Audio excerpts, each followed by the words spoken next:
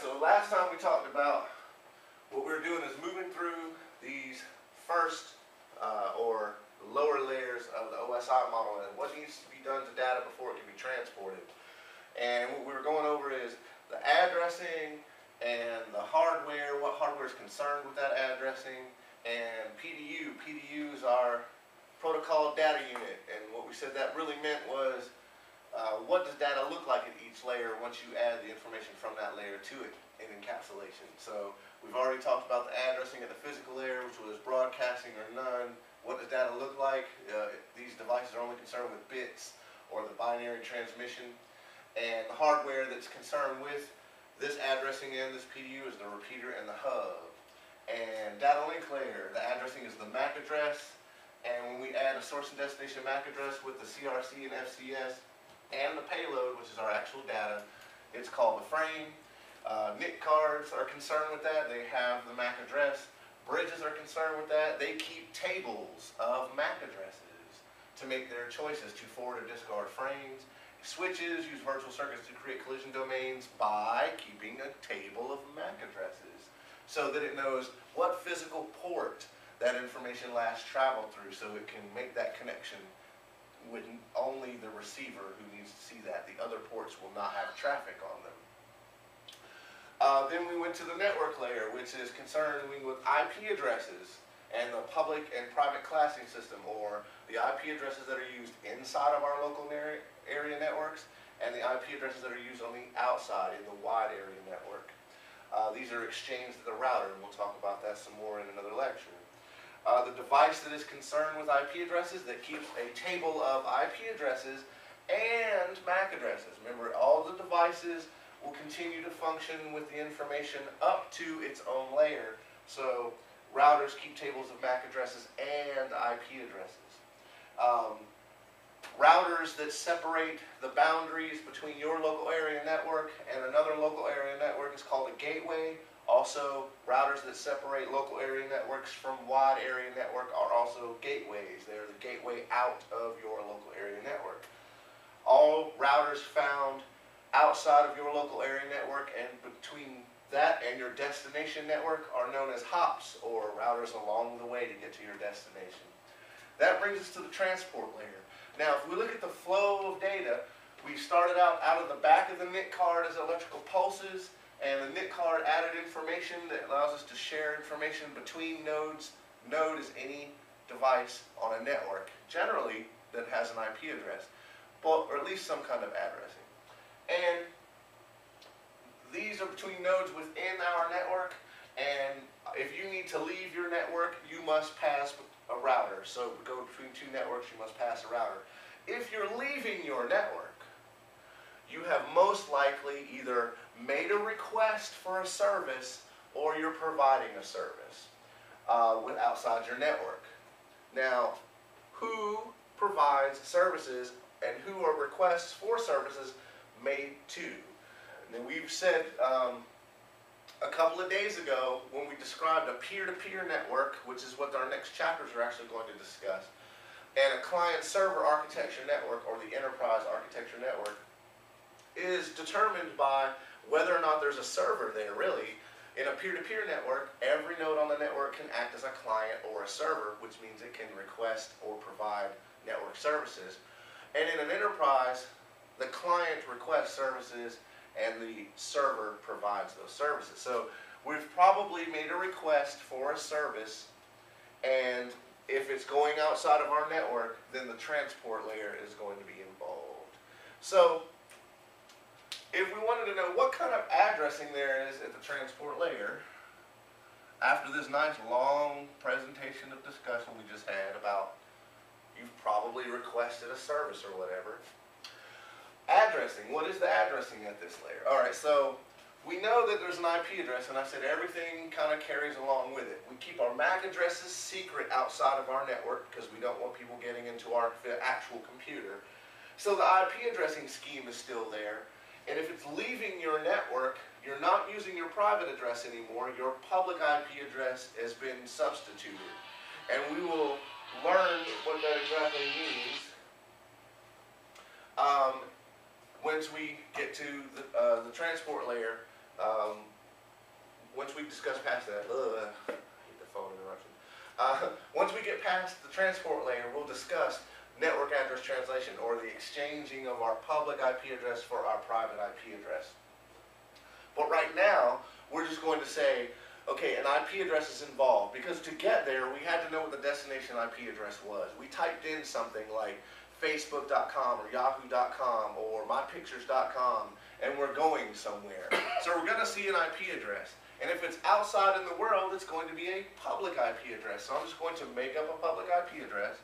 69.83.150.42. There we go. Now this is an IP address that's outside of our network. We know it's in the public side, so we know we're going out there. So that's the first half of that piece of address. Now, once we've left our network, and of course any transmission that goes from one place to another was most likely either a request or providing a service. Now, how do we know what service? Well, it depends on, of course, what you've requested. So what we've done is we've assigned these services some numbers. And the number here after the colon is the number for that service. So let's say that we wanted to look at a web page.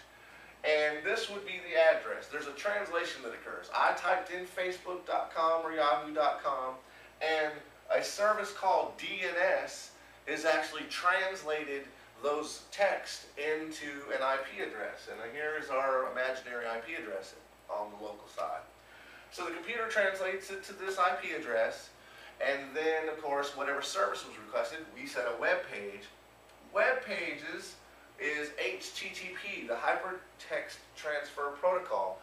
And, of course, port 80 is one of the two ports for web pages. Of course, full duplex communication, meaning travels in both directions. We need one for sending and one for receiving. So if you look in the book, you'll see that HTTP has the service number, or what's called a port number, of 80 or 110, depending on the directions the information is traveling. Other port numbers you should look at and memorize yourself. Be familiar with the most common ones: HTTP, FTP, SNMP, STMP. This is the Simple Transfer Mail Protocol, the Simple Network Management Protocol, the File Transfer Protocol. These are the things of how do I get my email? How do I monitor my network? How do I get to a web page? How do I download a file? So you'll need to learn those and take a look at those in the book yourself. So your IP address with this port number. So an IP address with a port number. So now I'm showing you what the diagram looks like. An IP address with a port number. This is called, now the book will tell you, first of all, let's talk about some port numbers here. And I'm going to have to step over here for a second. Just grab something that I just printed out up yesterday.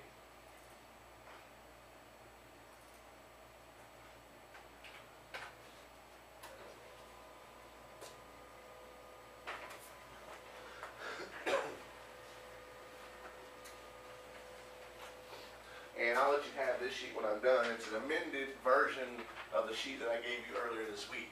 Okay.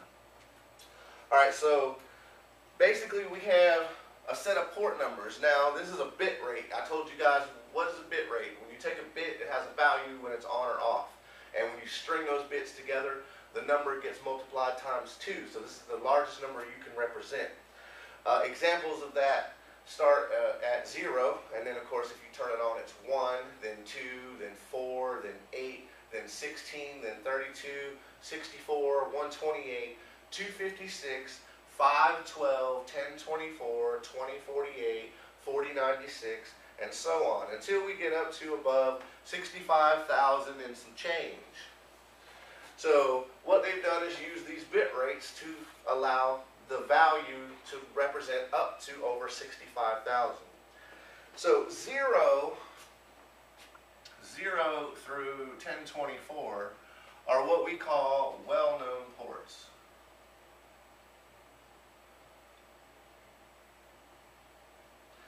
the services we use most often, like the ones we just mentioned.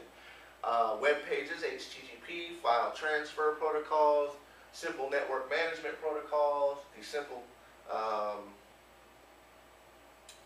let you catch up to writing.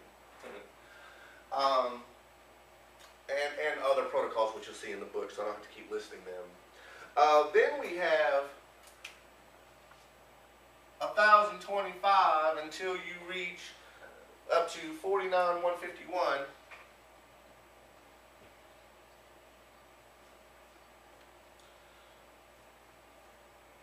And these are called registered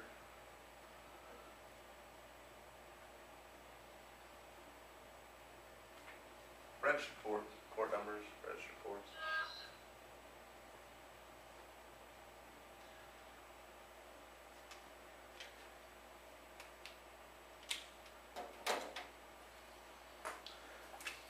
And then of course 49152 until 65335. 65335. These are dynamic or private even, you could say, but we'll just go with dynamic.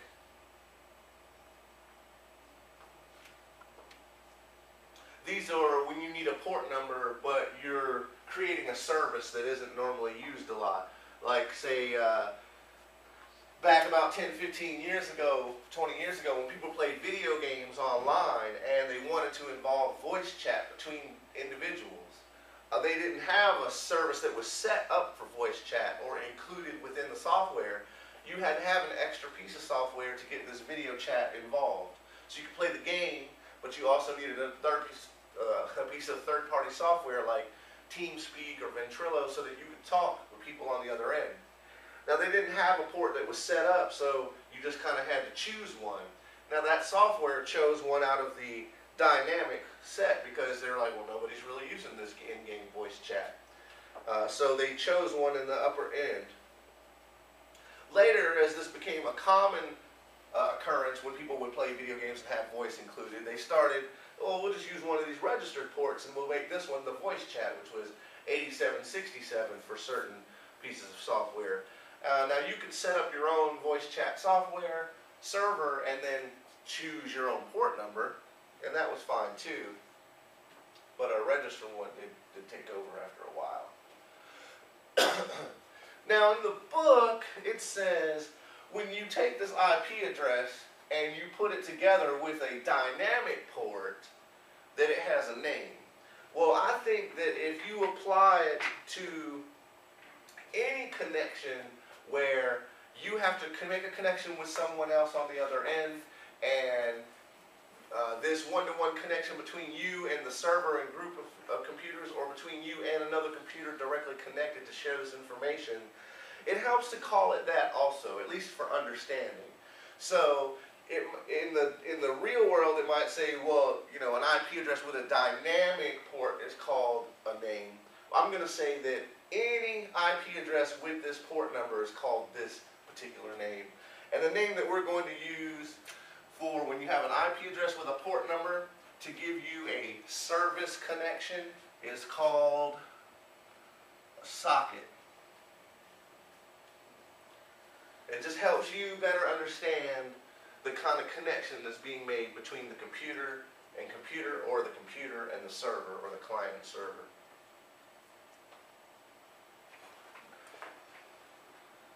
So what we're saying is that the addressing here, we could say it's actually two things. You could say, well, it's either the IP and the port number, but our generic term that we're going to use for what is it you have an IP and a port number is called a socket. And you can say that the port numbers are assigned to services. So that's kind of a round robin of explanation. IP address and a port number is known as a socket, and port numbers are registered or assigned to services. So when you have an IP address and a port number, you know the service that's being requested.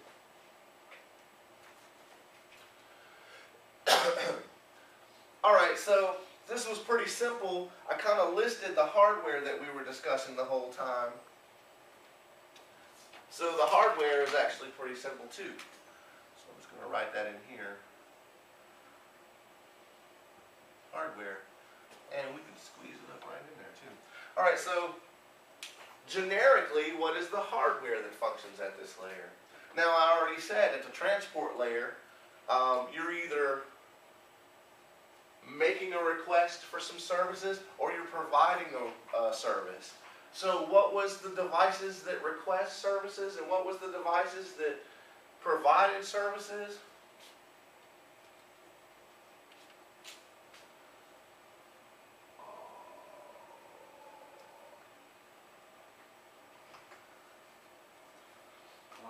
The client and the server. The definition of a client was requests network services, and the definition of a server was provides network services. So if the addressing here is a port number that's assigned to services, the hardware must be who's asking for the service, a client. Who's providing the service? How is that going to be a hardware? The server. Here's a server right here. It is a computer with network operating system software. What is the difference between a computer that you use at home and a server? Hardware. I mean the software. No, you're right the first time. The hardware? The difference is in the hardware. What's the differences in the hardware between a server and a client computer that you have at home? It does, you know. Well, it does more, which means what's the difference in the hardware? Physically, what's the real difference? If it does more, it must need more what?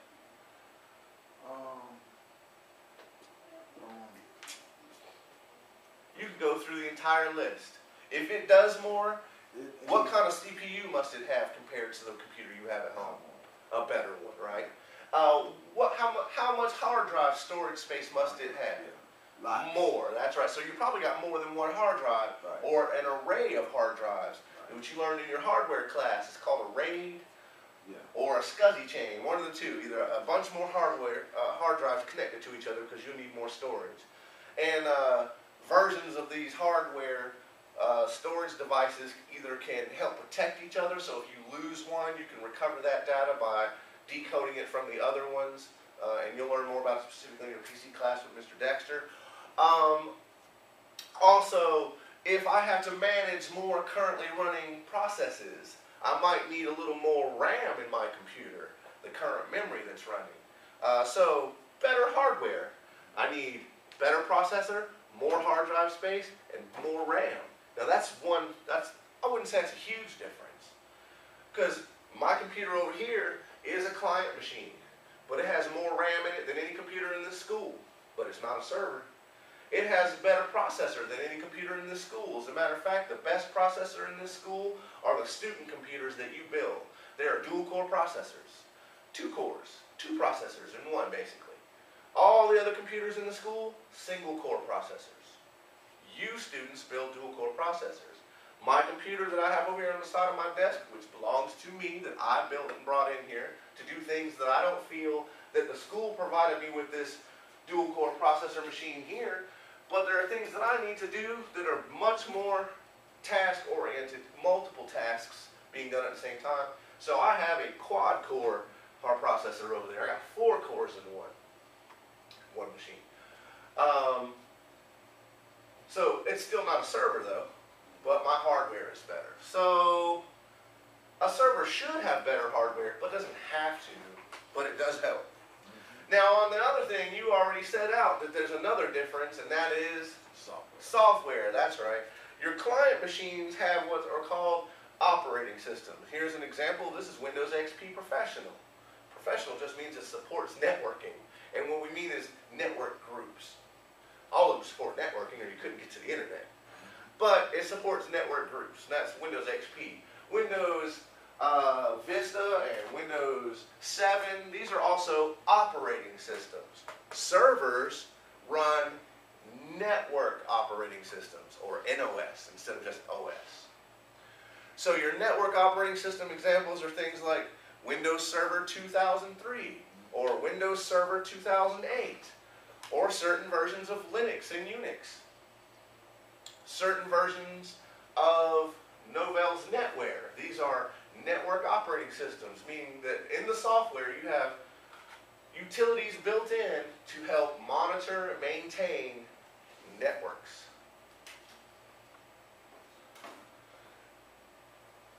In the future, we'll learn about the kind of operating system that runs on a router called an iOS. So we have OS, NOS, and iOS. We're almost done. And that is why the client and server are the two pieces of hardware that function at this layer. I know, like I said, it's sort of a generic term, but it is the kind of thing that runs here at the transport layer, because requesting and providing services is what the transport layer is all about. Now, we do have one more piece that we can add here, and it's just like the client and server. You say, well, that's only really a kind of a minor hardware and software difference. It's a fine line between hardware and software when we talk about the client and the server. It's true for the third device that we say functions at the transport layer. This device is responsible for allowing or blocking traffic based on port numbers and or services. What device blocks services based on port numbers? What device monitors traffic or blocks traffic based on services? Woo! A little burn down in the reading. The firewall. Oh, I know how it is when it's in the morning. I don't like the morning class either. One eye open and needs some coffee. no, when you say that, you know, it like throws you off and stuff. I know it does. And what I did was I just said it backwards in the book. The book says a firewall is a device that blocks traffic based on services or port numbers. And I said, what is the device that blocks services and port numbers? It is the firewall. So firewall is a third answer that you can put for what is a hardware that functions at the transport layer. All right, now to get into a little specifics. All we have left to know is what is the protocol data unit at this layer, or what does data look like? Now this one's a little more complicated because now as far as understanding it's a little more complicated, but as far as the answer goes, there's two answers. The two answers are, well, what kind of service do I need? Do I need a reliable service? Or do I need a fast service? Why you can't get one in between? I will need one in between. You want it reliable. Everything Why will you be can't covered. combine? Why you can't combine them? You want it reliable, but Because you also one has want it error fast. checking and the other one doesn't. And if you have to do error checking to make sure that everything that you sent is received, it won't be fast, Okay. but it will be reliable. Now let's back that up and address your statement in the real world. See, over here is theory, and over here is the real world. In the real world, how fast does network data travel down that cable? At the speed of what? Light. Okay, is that fast? Yeah. Okay, so even if it's reliable, is that still fast? Yeah. Yeah. So what we're talking about is the difference of milliseconds. So, will I get my data in 1 second, or will I get my data instantly? So, it's still fast, no matter how we look at it. But the point being is that it's faster versus more reliable. So, when it needs to be more reliable, it means that I need to make a one-to-one connection with you. I need to get my data assembled, meaning you can't put the last piece at the beginning, or whatever it is I'm needing to see is not going to make sense. So if I'm trying to download a movie, download a movie, not stream a movie. So if I need to download a movie, do I want to see the end of the movie before the beginning? Yeah. Do I want to hear the middle of the song before I hear the beginning? No. And do I want to see the bottom of the picture before I see the top? Do I want the picture to be all rearranged and jumbled up? No. So reliability is still going to be fast. It's going to be speed of light fast. But it needs to be reliable in that make sure I get all the pieces before you put the puzzle together. Make sure all the pieces of the puzzle are put together in the right order. So there's a service that we're talking about. Not really is it fast or slow. It's just Fast, as in this, every time I receive something,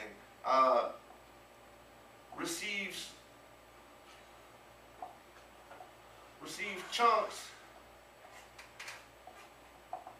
with acknowledgments.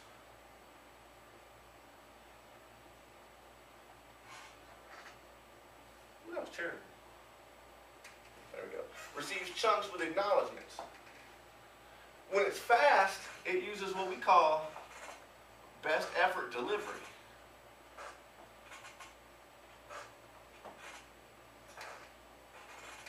Now I'm kind of setting you up here for something you've seen before.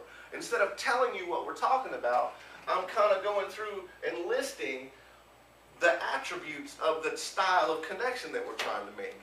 So when things are reliable and they receive chunks with acknowledgments, we're probably using what protocol?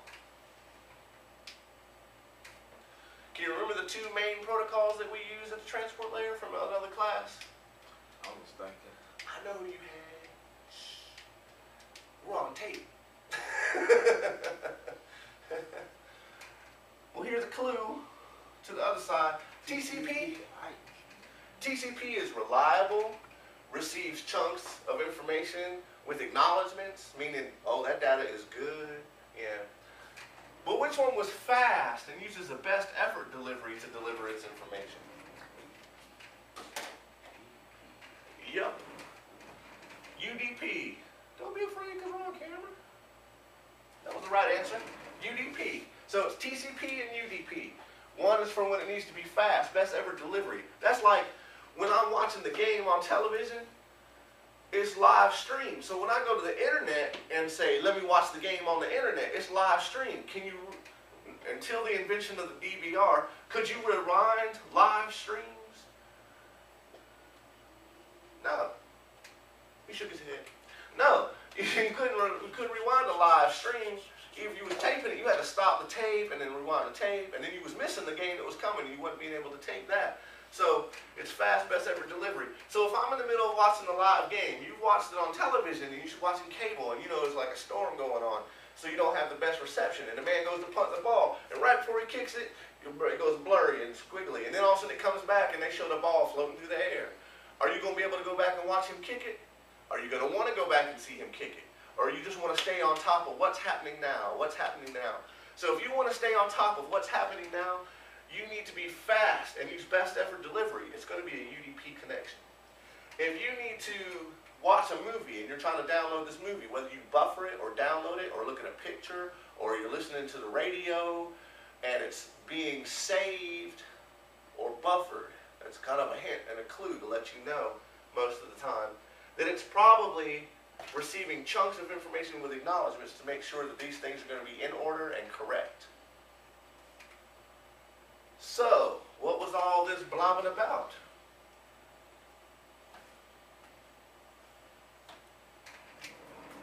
Well, with UDP, whenever you're using the best effort delivery, it just means it's taking these packets and throwing them at you one at a time. And when you take those packets and you add this delivery service information to it, UDP sends out one datagram at a time.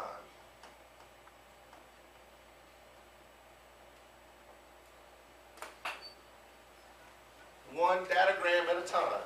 So the PDU for UDP is datagram.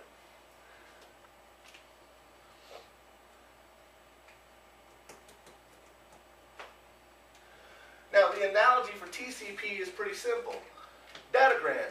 You have a letter to send, you drop it in a mailbox, it gets delivered, and there it is. If you use USPS, the United States Postal Service, and you drop a letter in the mailbox, is it going to get there? You hope so. But do you get a confirmation that it got there? No. Whoever received it might say, ring, ring, ring, thanks for the letter. But you don't really know, you don't get no, I have a package for you to sign for. That's not going to happen. It uses best effort delivery. You stick it in the box and you hope that they make their best effort to pick up those letters, sort them at the mail place, drive them up and down the street with trucks and airplanes from here to there, and then sort them out again and then deliver them to the address that you had on it. They make their best effort to deliver your information. Sometimes they lose it. Now, TCP is more like, let's say, UPS. What they do is, they say, hey, we have a truckload of datagrams. Beep, beep. A truckload of datagrams that need to be delivered. So they load up the truck full of datagrams, and the two ends agree on, hey, how many packages can you fit in this truck? And we agree. That's that flow control that we talked about that happens at the transport layer. And then we also agreed on two things. One, how many packages can we fit in the truck? And how big can each package be? Once we agree on those two things, we've agreed on the maximum transmission unit and the flow control. This is called a sliding window, although we're using a truck for our example. So a sliding window is a group of datagrams that are sent from one place to another, and they receive one acknowledgement. This group of datagrams that receives one acknowledgement is called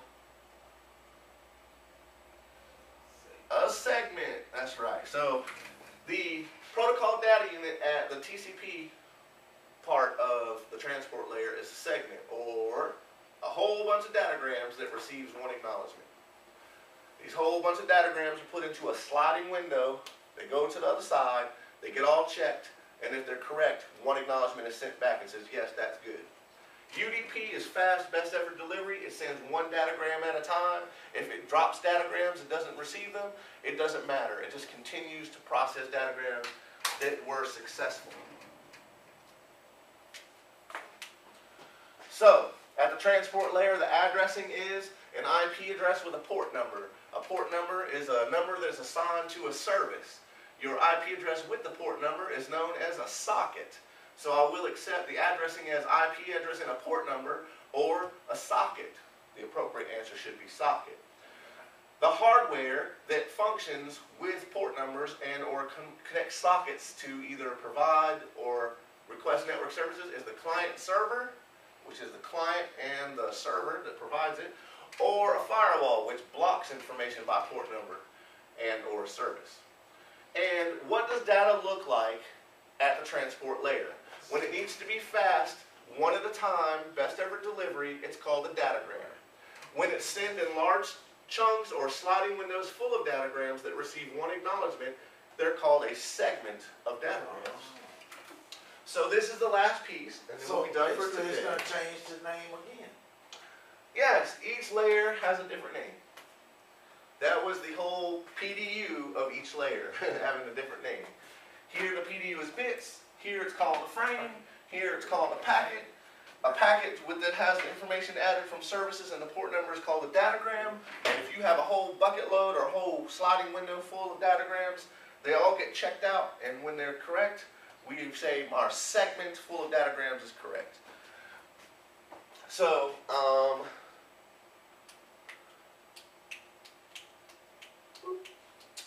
forgot what that last piece was.